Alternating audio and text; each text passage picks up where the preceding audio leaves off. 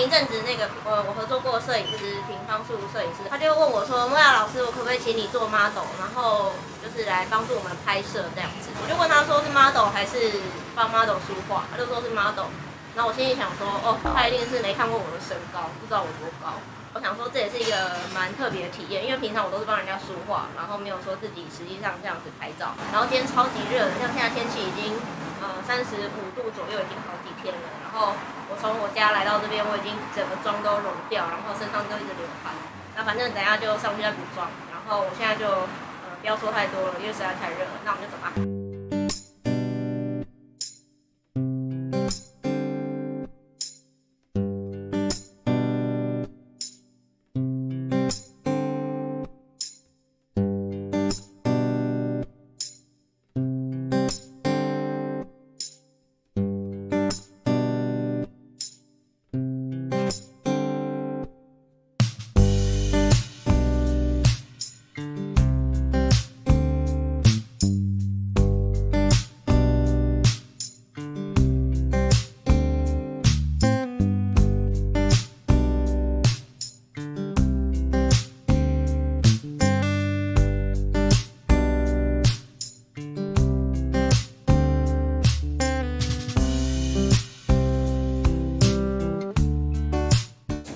今天比较像是来玩，来玩是吗？对，来玩。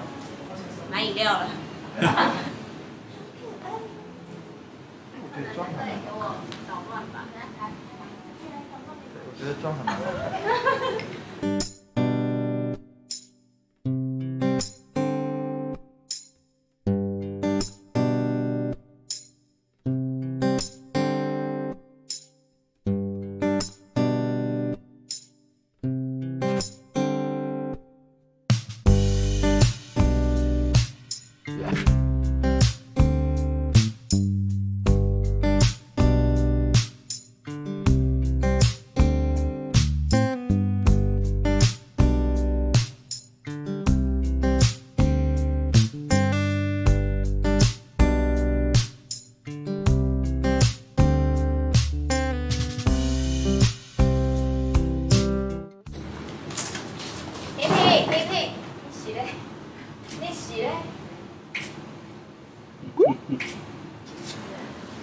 只是练那个宠物拍摄。如果可以的话，就是其实我这收的还蛮干净的，就是如果有些毛毛的，就是在那种一点，对，就是一点点。哦，对，是这样。可以。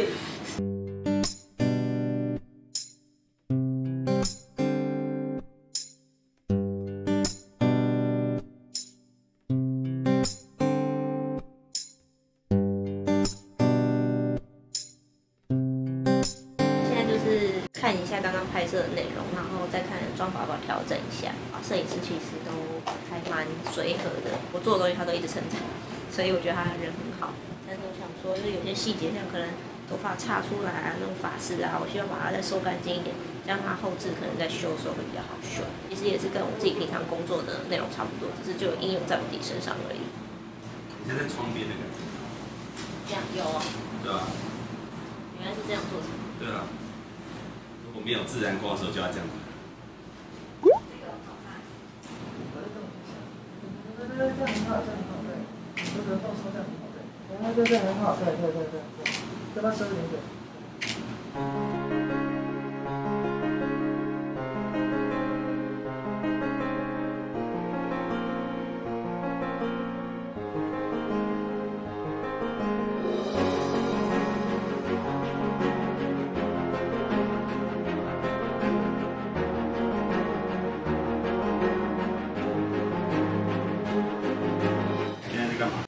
现在在换第二个造型，是比较婚纱的。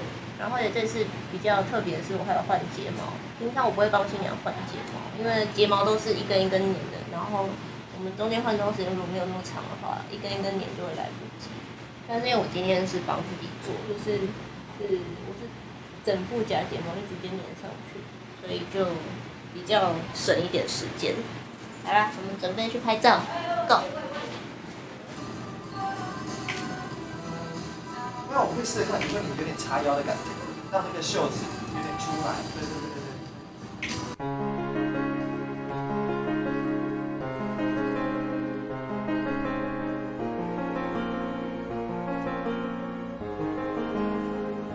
拎着是好的。等一下。你就帮我这样拎着啊，就像是你在原地转圈圈这样，飞一点，然后走到中间去这样。对，好，1、2、3，来。要照开，要头太高，然后再听的感觉就好。对，很好。对。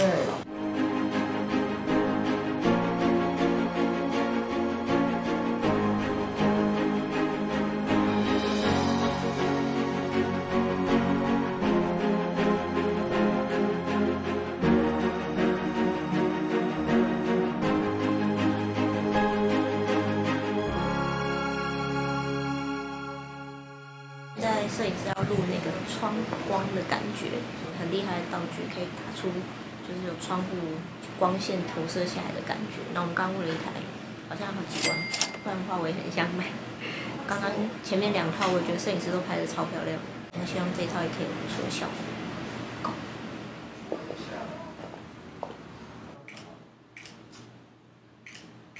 可以，很棒。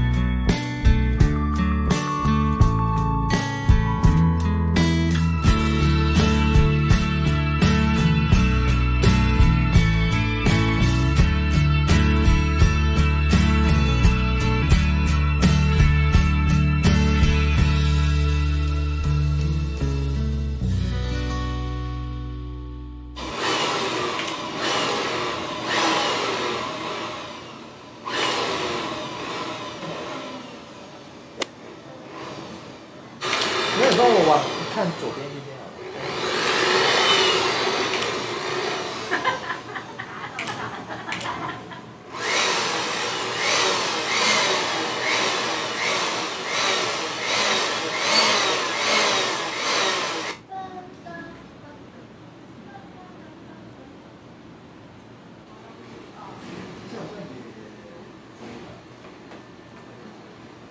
眼睛或是嘴巴都可以这样，眼睛好了。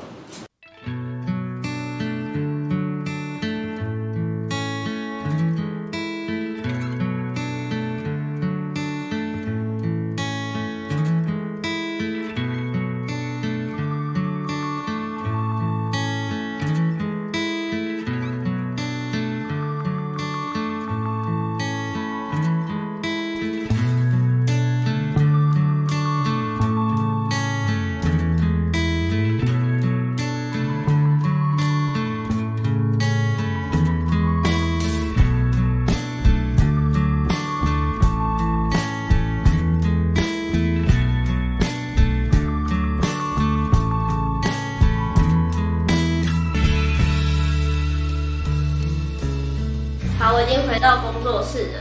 今天整体的心得就是，平方数摄影师他们真的很专业，就是我自己都觉得说，这样拍得出那个窗光的效果嘛。然后他们光是靠打光效果就可以做出那种光影在树叶间的感觉，或者是那种光影在窗边的感觉。加上他们其实也很贴心。例如说我很热啊，讲一下，他们就会马上把冷气开起来。衣服也都有先帮我借一些，然后让我再准备起来比较简单。今天还是很忙碌啦，因为就是要一直想说 model 大概要做哪些事，要下一套要做什么动作，然后我还要再想下一套的妆法。整体来说还是蛮累的，然后也不输我整天在外面就是婚礼现场行礼的工作，但我觉得很好玩。但是今天实在太热了，然后我现在回到工作室这边。